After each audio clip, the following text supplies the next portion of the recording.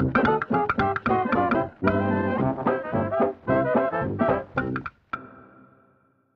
morning, teammates, and welcome back to Teaching with Tania. Today is a professional development day, so I'm at school with no students, and it feels absolutely amazing because sometimes it's just hard to get things done when they're in here, and then I usually don't get time in my classroom. So I'm so grateful for this day just to get my class, my brain cells, everything ready for the week. As we go into quarter 2 and beyond, I just need to clean, especially with all the sicknesses and snotty nose, everything going around. I just want to clean, disinfect my classroom, and just get everything together. And I do have 2 professional development sessions today, one in the morning and then I go to lunch and one in the afternoon. But thank God they're virtual, so I'll be listening and multitasking and doing everything I need to do with those and just taking you guys along with me.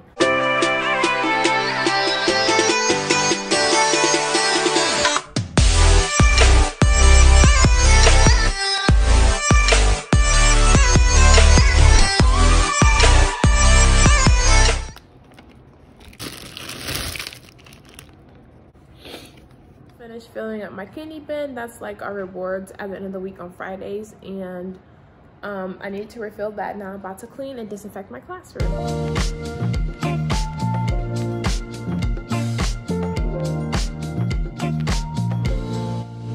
that I have deep cleaned my room, it's now time for my PD to start. It is 8:30 and I got here around, I forgot the time, I'll put it across the screen, but I got here and I feel so much better working in a clean room that I don't feel like it's disinfected with student germs. But hey, gotta love teaching. It says, okay, the PD will be starting momentarily. Got it. I'm gonna keep doing what I was doing, which was organizing this pile of papers back here. So what I have normally done is kept a pile of papers right here, like the stuff that I'm gonna need for the day. But it has gotten very, very chaotic. And if you guys want a video on how I organize right there, then I would love to show you. But this has just not been working out for me.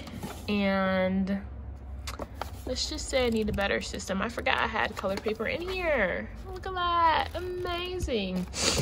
Okay. So I think what I want to do is do like a block 1 and block 2.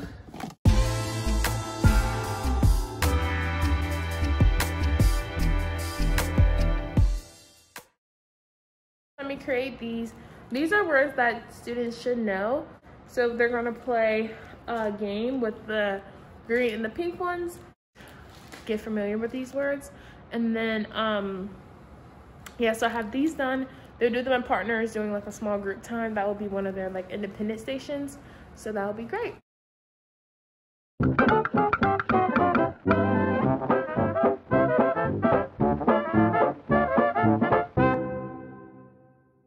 So we just had lunch.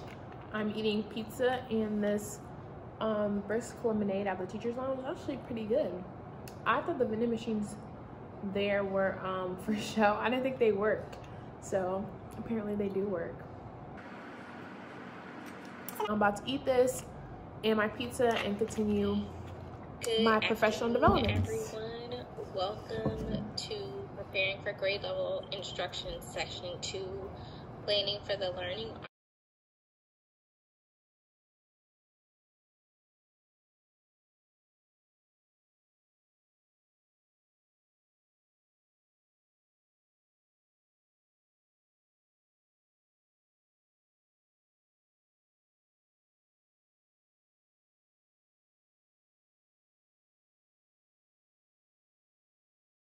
Hello everyone. So I thought I was about to end this video, but then I realized that it's the next day and I didn't quite end the video. So here I am, and I promised you guys to answer some of you guys' questions. So I'm going to see what those were. So the first one is, what is the best part about teaching? I'll start off with that one. The best part about teaching is that you're changing lives. I kid you not. Changing lives, like that's a big responsibility. Like just the connections that you build with the students is like, wow, they really do care and they really are just little humans. I have this one aide from my after school program and she calls the students little people in the big world, and they truly are just little people in the big world just trying to figure it out like we did. So I really do appreciate that part, just the students. The other best part I would say about teaching is that I'm not on my desk every day, and every day is not predictable or the same. That's another reason like I love teaching. You just don't know what you're going to get into. You don't know how the kids are going to feel. You don't know how your lesson's going to go.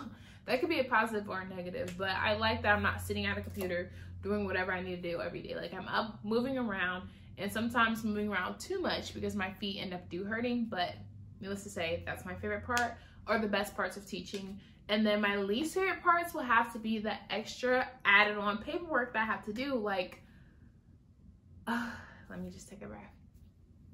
There are a lot of unnecessary things that I feel like teachers should not be doing, and that we really should have an assistant for. If you really want teachers to do this, then great, give them a classroom helper or an assistant. Like, well, I like grading papers, but like little stuff, I don't even know what I could say. Like, I don't know, it's just a bunch of tedious tasks that I just don't think need to be added in teaching to be an effective teacher. I understand like doing things outside of work, like planning, grading,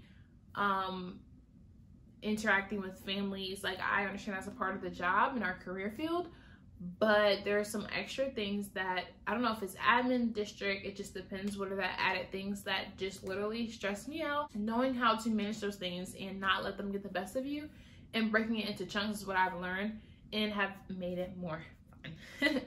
It has made teaching like more fun and more manageable. So those are my questions. If you have any more, of course, feel free to leave them down in the description box below. And if you've made it this far in the video, please let me know what you're going to be teaching in the future or how your school year is going. I love interacting with you guys down in the comments below. But before I end this video, I want to show you guys what I got. This is my unboxing. I played with my lead teacher recently, and she had this stand, and it was like amazing. It was something similar to it where I could put my personal computer or my work computer here. Like it's literally perfect, because sometimes I feel like I'm crunched over and just having bad posture. And so this is like a little stand from Amazon. You can get it wherever. This raises my computer up a lot, and I won't be so crouched over lesson planning, I feel like, so that's amazing. I also got a new phone case, and then this new wireless mouse, because planning, making slides, all that stuff on a computer, like it does take me a lot of time. So having this wireless mouse, I'll definitely keep you guys updated on how I like this. But overall, I'm feeling the acrylic vibe. I can do this in my bed, at my desk, take it to work, whatever I need to do. So that is it for this video. Thank you guys so much for watching, and don't forget to create a great day.